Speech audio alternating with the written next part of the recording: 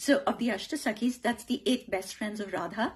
The most important one is Lalita Devi, because she's the one who mediates the fights between Radha and Krishna.